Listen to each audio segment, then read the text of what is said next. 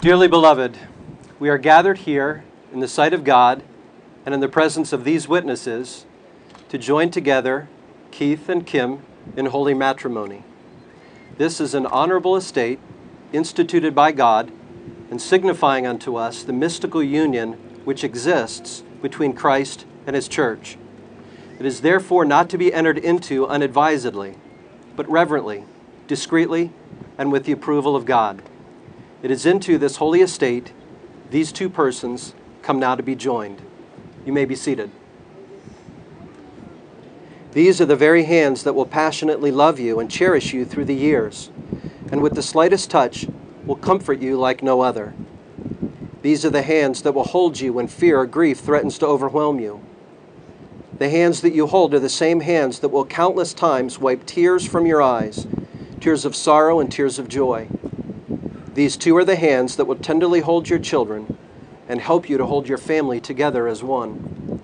And lastly, these are the hands that even when wrinkled and aged will still be reaching for yours, still giving you the same unspoken tenderness with just a touch. And Keith, you're going to be first. Okay. I, Keith, I'll hold it for you. Okay. I, Keith, take you, Kim, Do take Kim to be my wedded wife, to be my wedded wife, to have and to hold from this day forward, to have and to hold from this day forward, for better, for worse, for better, for worse, for richer, for poor, for richer, for poor, in sickness and in health, in sickness and in health, to love and to cherish, to love and to cherish, as long as we both shall live. as long as we both shall live. Kim, it's now your turn.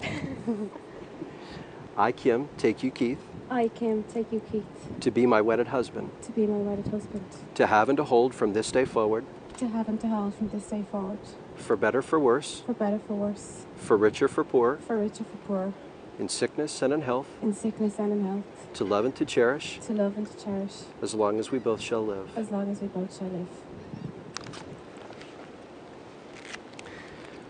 I hold in my hand two beautiful rings. They are made of precious metal, representing the two precious lives that stand before me. Each ring has no beginning and no end, representing the eternal nature of true love. May they be given and received to remind you both that your love is never ending. Keith, would you place this ring on Kim's finger? Hold it there. Look at her.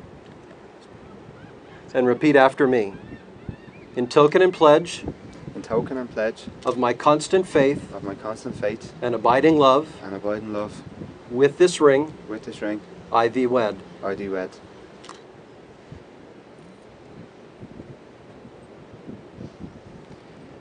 And Kim, would you place this ring on Keith's finger?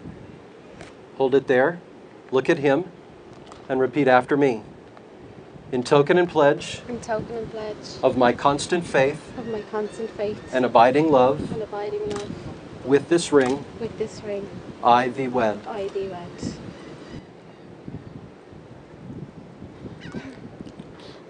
And Keith and Kim, the pledge and the vows that you have just made with each other are a relationship pledge. And the sand ceremony is a great illustration of what the two of you are doing today.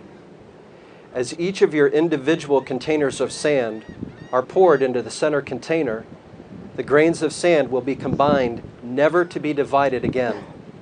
And may your love also never be divided.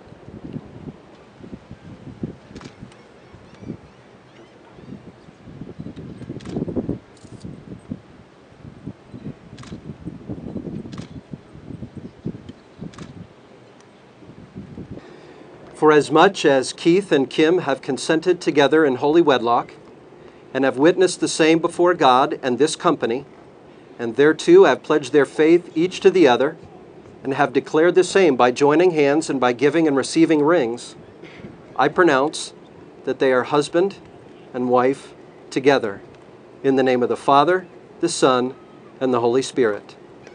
Those whom God has joined together, let man not put asunder. Amen. Keith, Yep. You may kiss your beautiful bride. If you want to turn your face and hold it. Ladies and gentlemen, Mr. and Mrs. Keith McCarthy.